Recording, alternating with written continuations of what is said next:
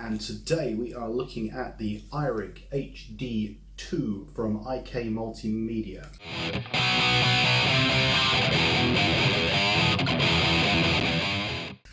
Hi and welcome to this review of the iRig HD2 from IKMultimedia.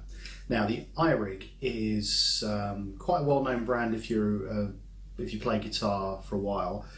Basically, they started out giving you an interface for your devices. So I used to have one which plugs straight into the headphone socket of my iPhone and allowed you to record music from your guitar or instrument into something like their software Amplitube. Now the HD2 takes this to a whole new level, and rather than relying on headphone sockets, it plugs straight into the Lightning port or into a USB port on a PC or Mac.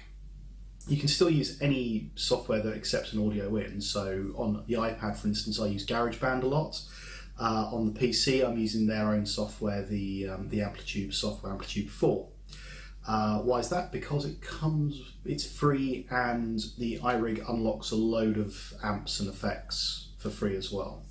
So I'll put more than that in a second.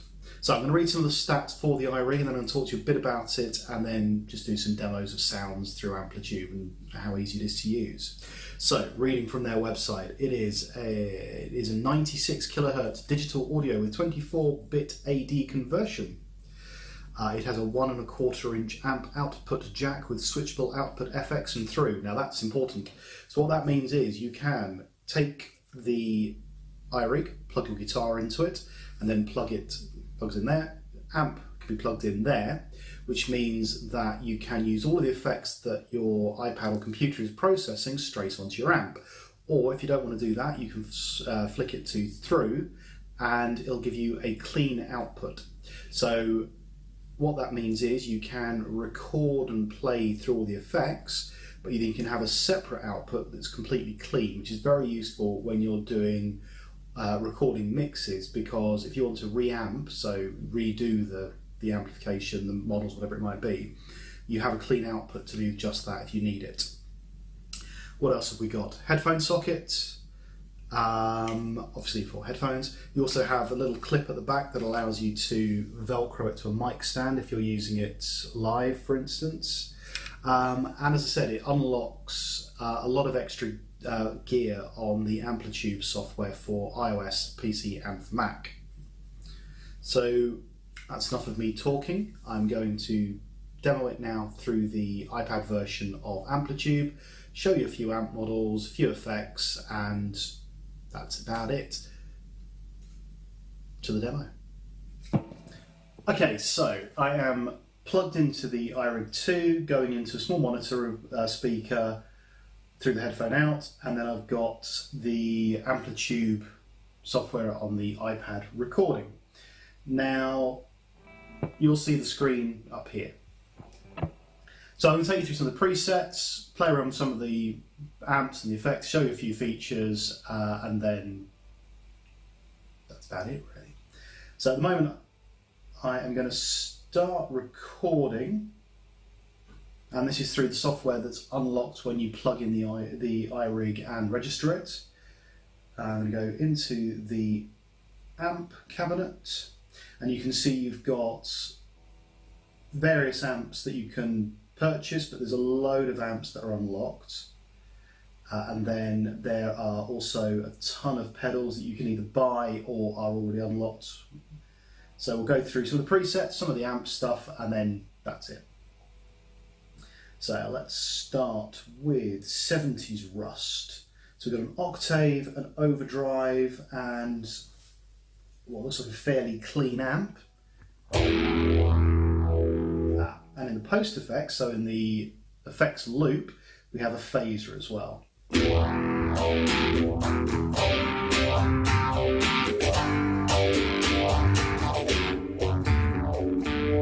It's quite cool, like that. What else we got that sounds fun? 80s Dirt. So we are looking at a Marshall style amp, got delay. Chorus. And you can just turn these pedals on and off by pressing them. Overdrive.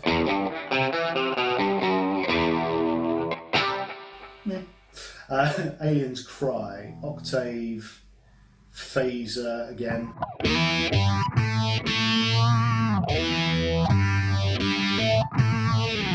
That's quite fun. Any other ones? All Night? Or missing a few bits from that. So again, what you'll find as you play around the settings, there might be ones you're missing. And it gives you the kind offer to go and buy them. Cosmic Trip.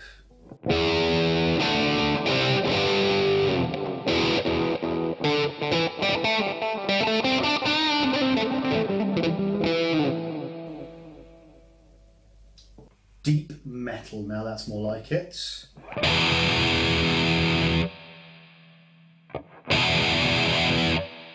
Delay.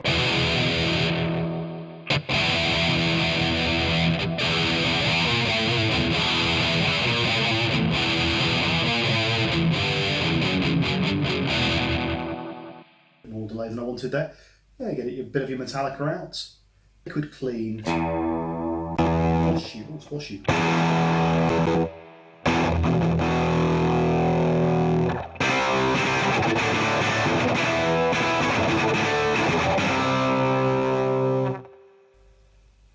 Vintage Metal.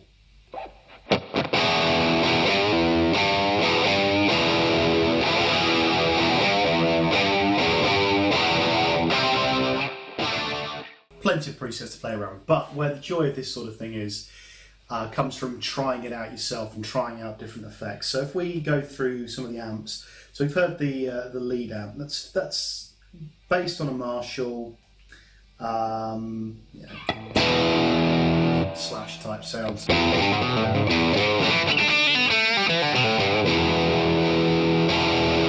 you can play with any of the settings.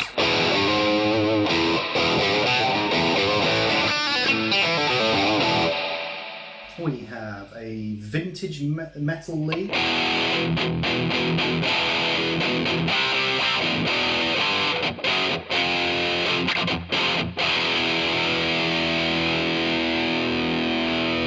Clean sounds, probably based on a Fender Twin of some description.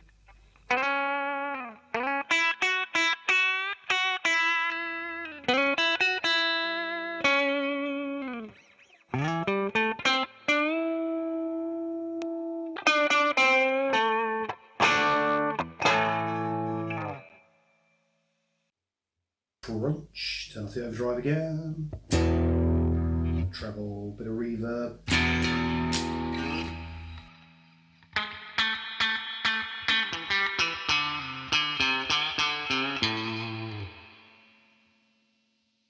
Metal. So I'm guessing this is meant to be kind of, I don't know, peevy or...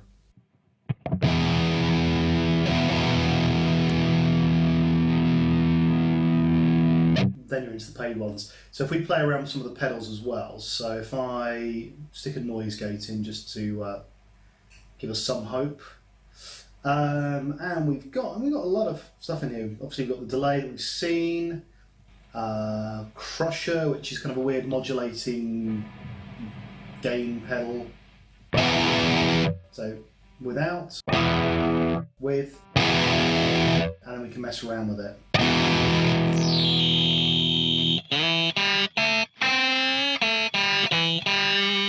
Heading towards MICU pedals here.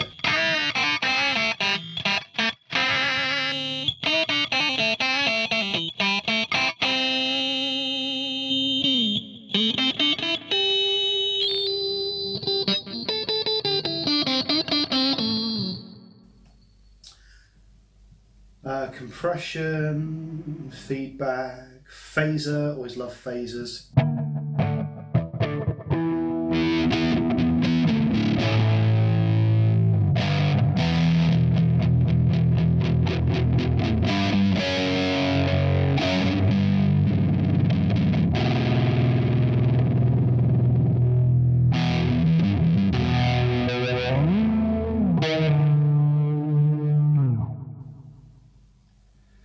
Chorus, I think we've heard the chorus already, but I do like chorus.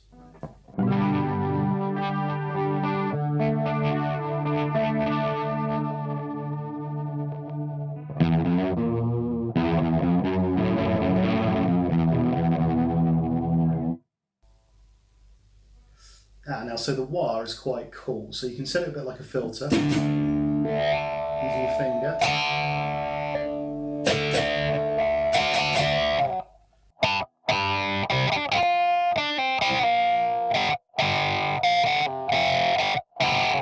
What else? Flanger.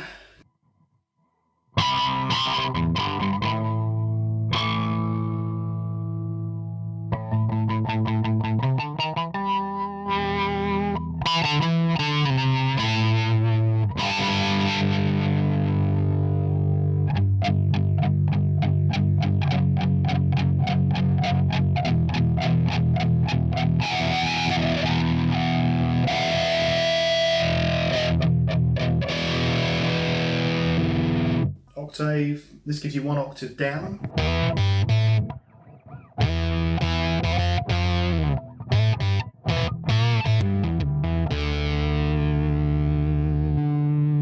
Envelope filter is a bit like an open wah, really.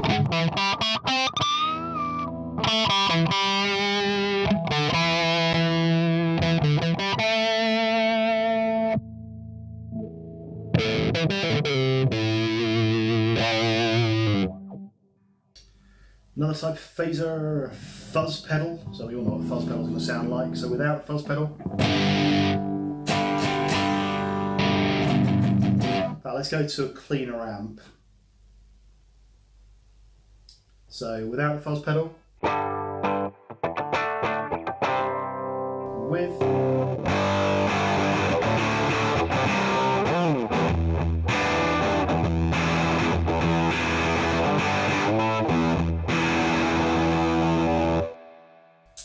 Overdrive, just, you know, tube screamer.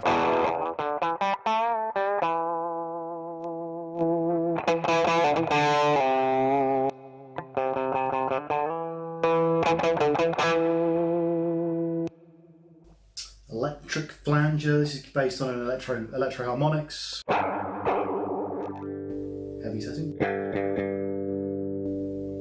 But if we put that over here and throw in another effect, which is the distortion effect, which comes with when you plug the iRig in.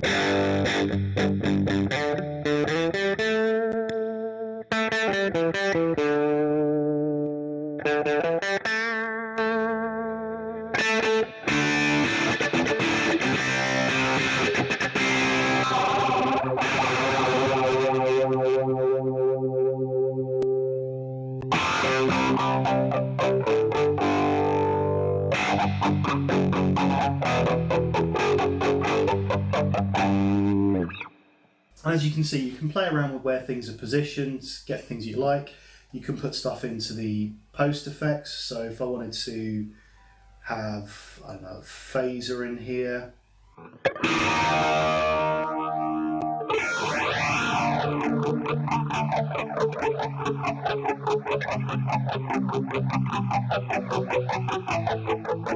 I can, just because I want to. So the iRig itself is fantastic because it allows you to go into all of these bits of software. And like I said, you can use GarageBand just as easily as you can use Amplitube. Loads of other like amp kits and all kinds of other kind of multi-effects amp simulators. But I've used a lot of different kind of interfaces for the iPad, and the iRig HD2 so far has been the absolute best for the money, because obviously you can pay a lot more and get better stuff, but most of it again is made by IKMultimedia. So if you're looking for a way to connect to your iPad to play, or indeed if you're looking for a digital interface for PC at a decent price, then yeah, iRig HD2 definitely up there with the best for me. That's it from me for today. I hope that you found that slightly useful. If you're interested in iRig, there is an affiliate link down below. If you're interested in Amplitube, I'll stick a link into the App Store. Until next time, I will see you later, and happy recording. Cheers.